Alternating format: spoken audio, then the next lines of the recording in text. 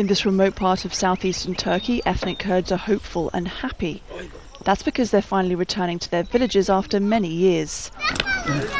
They had left because of fighting between the PKK, an armed group pushing for Kurdish interests, and the Turkish military.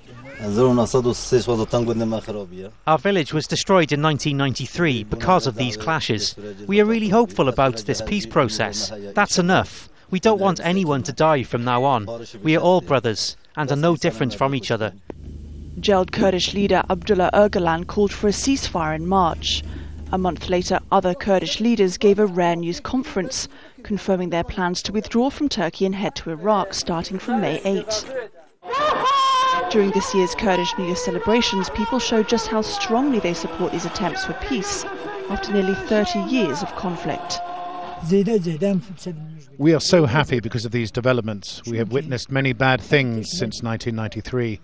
Our children were arrested, some of them killed from 1993 to 2012 by Turkish soldiers and Kurdish rebels. We don't want to see the same suffering from now on.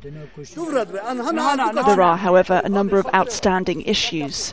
The PKK fighters have dropped demands for an autonomous region, but they still want their leader, Öcalan, to be set free from prison.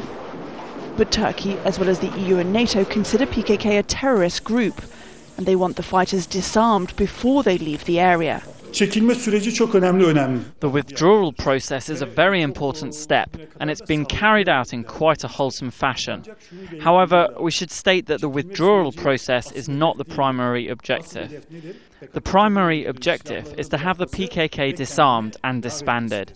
But for now, Kurdish villages in Turkey are starting to come to life again, as people start to build for the future after so many years on hold. Caroline Malone, Al Jazeera.